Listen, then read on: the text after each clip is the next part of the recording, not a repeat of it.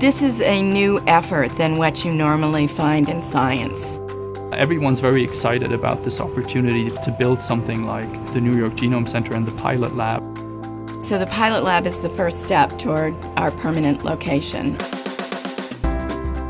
The New York Genome Center is an all-in-one solution for genomics, and the goal here is to be a place where we can produce very high throughput genomic data in addition to offering bioinformatics in large scale.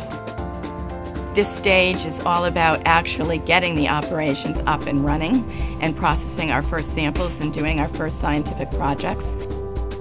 We're very lucky to have the opportunity to lease space at Rockefeller University.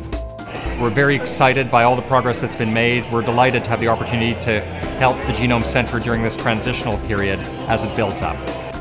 The last few months have been a lot of preparation and strategic planning. So to actually see these instruments get delivered today, it's really coming to life. So we currently have 2 HiSeqs and 1 MySeq, along with automated robotics for high throughput sample prep. It requires a lot of logistics to bring these sequencers in the lab. The installation of the sequencers takes a day and a half, 2 days. The first validation run probably take 10 days. Well, the Genome Center is essential. It will be a nexus for collaboration. It brings researchers from across the city to collaborate in the context of the Genome Center. And so creating an environment where people can communicate with each other, can collaborate, is very important.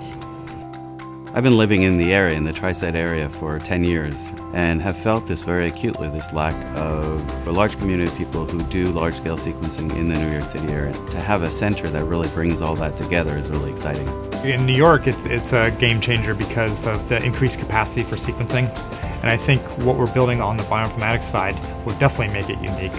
And so this center is different as a new model to actually put the focus much more on bioinformatics. This is much more of an entrepreneurial venture where we're starting something new here for science and for medicine. The scale of this project is enormous, and we have the chance to be there very early on.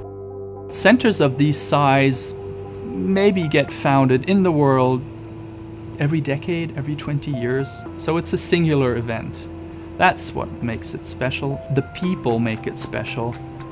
The Genome Center is really getting the best of the best, and all of these folks are coming together to build something so unique. That is truly empowering. We have the potential to really grow into something amazing.